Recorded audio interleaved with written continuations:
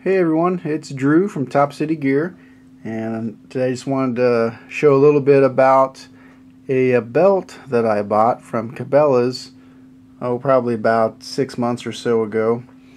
And it's kind of the belt I've been using every day, and it's turned out to be a pretty good investment, as it seems. Now at first glance, this kind of just seems to be, just a normal nylon webbing belt, but what really kind of makes it different, I think, is the buckle system that it has. Basically, this belt uses kind of a friction type system. There's sort of a kind of like a pinch point here. When you push it down and snap it in place, it squeezes in on the other side of the belt and locks it in place. I'll kind of show you that. Basically just kind of flip it open a little bit, stick the opposite end in. You do kind of have to get this at the right angle to get it to go in nice and easy, but then you just adjust it to where you need it, lock it in place, and it locks. Now it is able to slip if you pull on it pretty good, but in my use, I have not had it loosen up on me, and in fact, I've usually had to loosen it a little bit, after a big meal or something like that. But basically, with this system, you get essentially an infinite adjustability in your belt, which is really nice. Now there's other systems that do that too. Like sort of your typical buckles that have something that fold over a part of the buckle, but this really makes it easy and fast to adjust. And I don't know about you, but those ones that that have a buckle where you kind of loop the webbing through and and back out the other side, I'm always forgetting how to do those and having trouble with them. So I thought this would be pretty neat, and it actually works pretty darn good, especially if you're somebody who might be carrying concealed with a waistband, inside the waistband remora holster, like I often do. In that case, it's critical to get just the right belt tension. If you've got something with different holes and all that, you may not be able to get it just right, but with this you can get it perfect every time.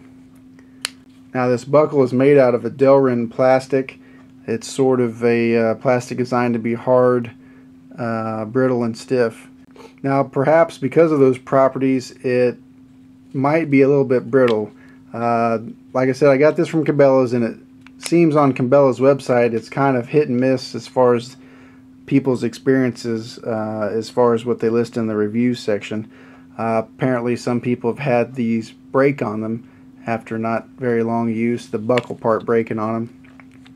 And I could see, if you just rip this open, and you could probably break it fairly easily that way, but I haven't had any problems with it. I mean, I guess I'm fairly gentle with it, but for me, I've been using it, like I said, probably well over 6 months now, and it's worked fine. Now these come a little bit long, so they are cut to length. So you can just cut them to the length that you want, and then just take a lighter and melt the end of the webbing, and then you've got just the right size for whatever you need. Now just a couple other things of note about this belt. If you're somebody who has to walk through a metal detector frequently, or like say the airport, or maybe even your work, of course this has no metal in it, so it passes right through. I've actually tested that out at an airport myself. It worked just fine. And then another thing that might be of concern to concealed carry permit holders, maybe particularly guys in particular, a vulnerable area is a public restroom, or especially the urinal. You've got your face to a wall, your back exposed, you probably have your pants unzipped, and it's it's a pretty vulnerable position to be in. So, like say if you had a gun on your belt, with this, it's pretty easy to unlatch it, extend the belt all the way to the end, snap it in place, and now what you've done is you've given yourself a lot of slack in your waistline, but you haven't completely undone your belt. And then of course with your belt still locked in place, you know, your gun is going to still be supported, so it's not just going to fall out or fall on the ground or something. Now of course, you know, maybe it's better just to go ahead and go in a stall or whatever. Maybe there's not one available, who knows, but I'm just kind of pointing out the option there.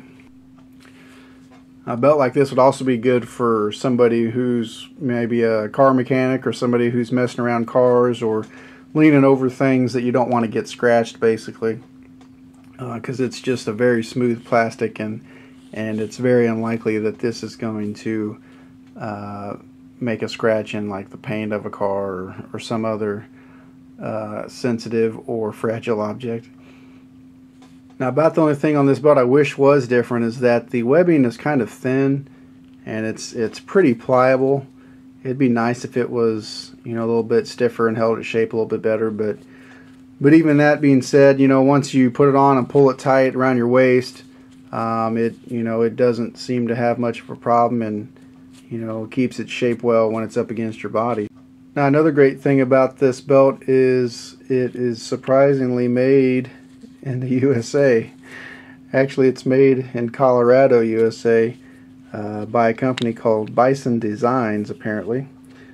You can see there they have their name stamped in there. And you can actually check out their website at bisondesigns.com. They show they've got actually a lot of other belts and other things like that, some paracord belts too.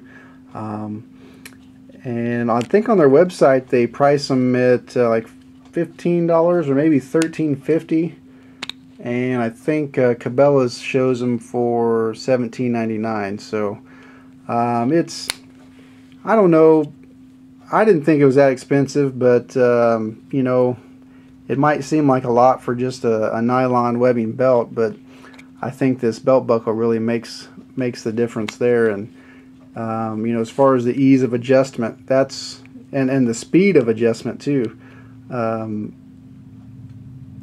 That's really what does it for me. Now about the only problem I've had with this belt is, as you can see, you know, kind of from constantly putting it in and out of the buckle there, it does have a little bit of fuzzy starting on the webbing there, but one of these days I need to take a lighter and just kind of singe those away, but really nothing too major. Seems pretty durable overall.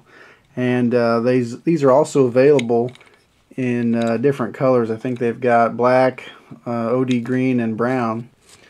So if you're in the market for a nice simple belt, you might give this one a try. It's pretty good. Thanks for watching, and stay prepared.